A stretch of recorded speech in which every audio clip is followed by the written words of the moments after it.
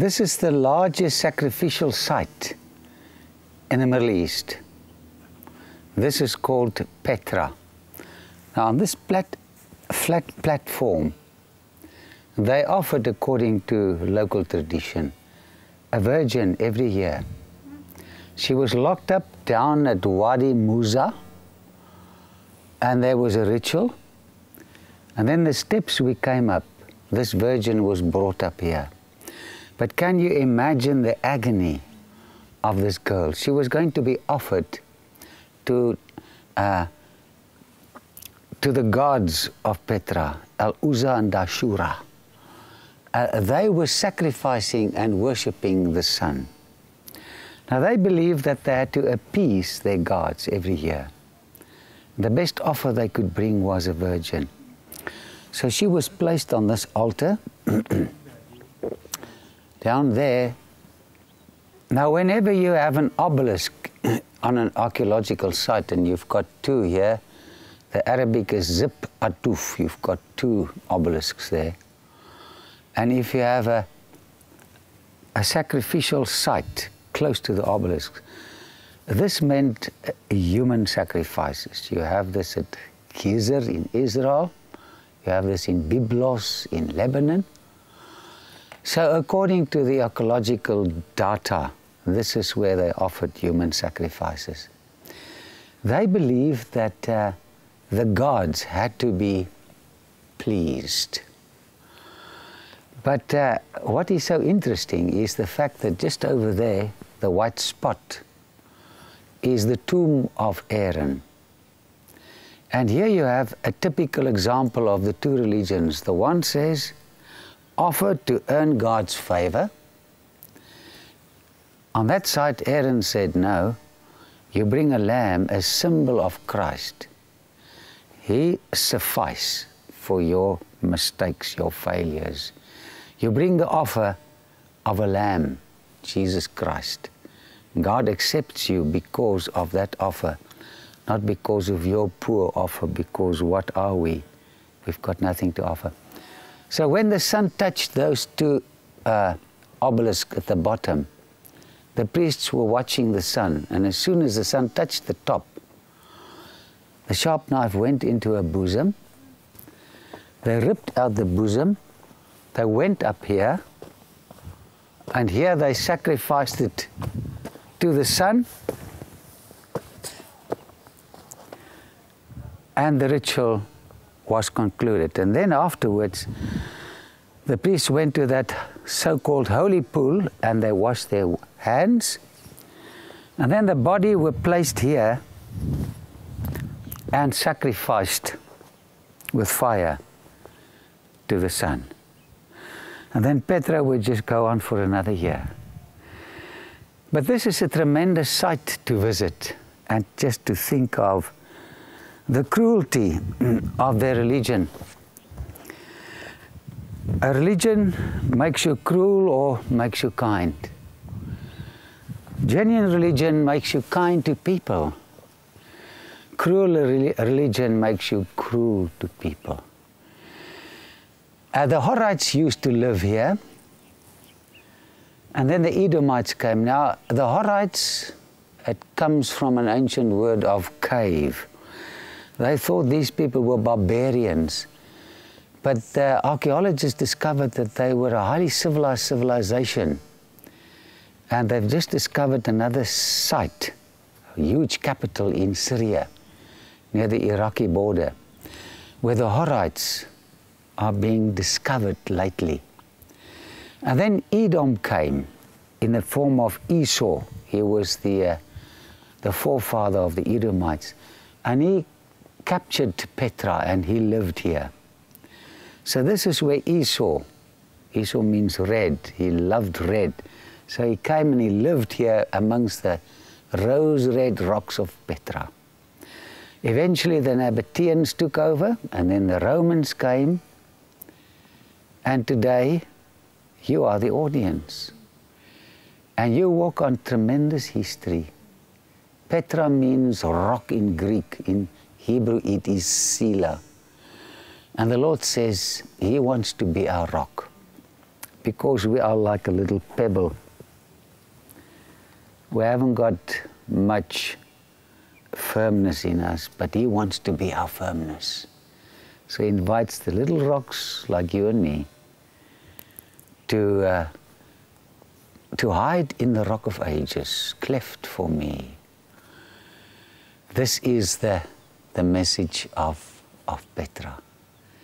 And of course, when you go back into history, Miriam, according to Josephus, the great historian, At-Deer is the place where Miriam was buried.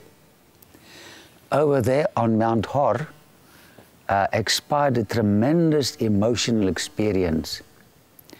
Aaron and his brother Moses came all the way from Egypt. The Lord said, it's time for Aaron to go. He didn't do too well, and he must go and rest. Sometimes the Lord wants us to rest. And I can imagine walking up there, the two brothers. This was an emotional moment. They were going to say goodbye to one another. And I imagine the speech. Brother Aaron, I'm going to miss you. Moses, I'm sorry. I've given you some grief in life. And there, Aaron died in the arms of Moses. And Moses took out his clothes and put this onto his son, Eliezer. So this is what happened there. But as I said before, true religion says somebody else paid the price. You've got to be humble enough to accept the gift. You cannot add to it. In Latin they say, sola gratia. Accept the gift, it's yours. Don't try and compensate for your bad deeds, for your misdeeds, for your sins. Say, God, thank you for forgiving me and accepting it. And you are relieved from a lot of baggage. May God bless you as you meditate on the story of Petra. By the way, Alexander the Great couldn't capture this place because of the sick. This is where Herod the Great lived. This is where he was brought up. And according to some scholars, this is where Paul spent some of his 14 years in the desert. So there's a very rich history at Petra, and they're still continuing discovering new archaeological finds. Now, after 25 years, Herod from Mukhavir met his brother's sister, and the tragedy happened. He left his wife, Hulda, and she came back to her father, who was still king here at Petra.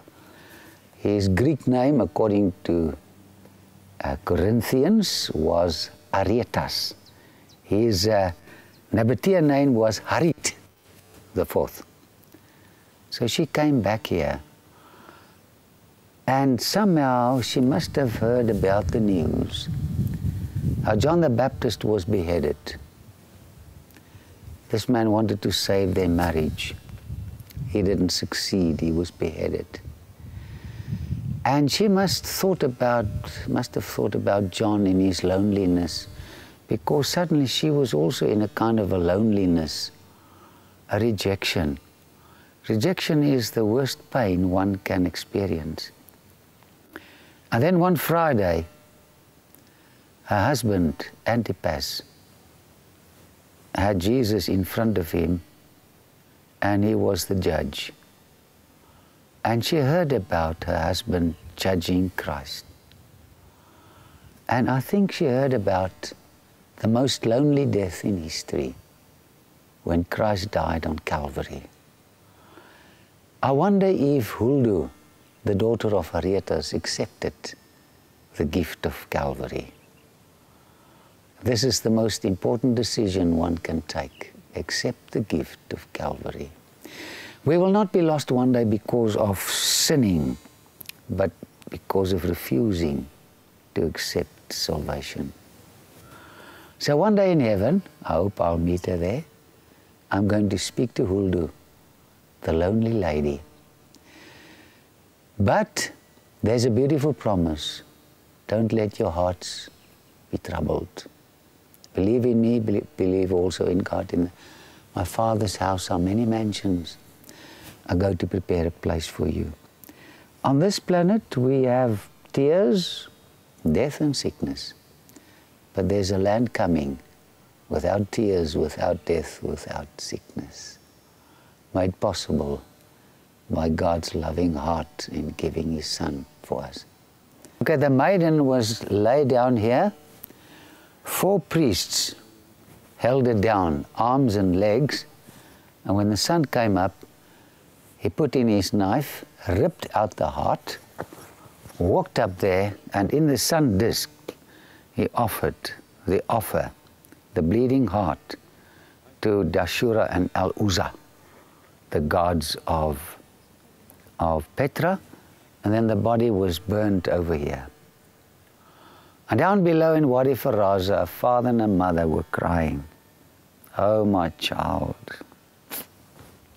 It's a sad story, but sadness is going to end one of these days, and she'll never break your heart again.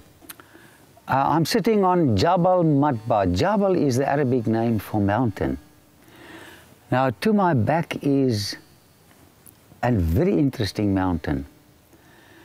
This is where they discovered some Edomite runes, al-Bayara. The Bible refers to an incident where one of our kings from Judah pushed down 10,000 Edomites, and this was the mountain. So this is a place of cruelty, and God wants us to be kind. It's so amazing to walk here and study the history of the Edomites, and the story of Esau becomes more relevant. It speaks to our hearts. And of course, in the book of Obadiah, we have prophecies concerning the end of the reign of Edom. They were very proud. And when Jerusalem was destroyed, they rejoiced in their calamity. God doesn't want us to rejoice in the calamity of our enemies.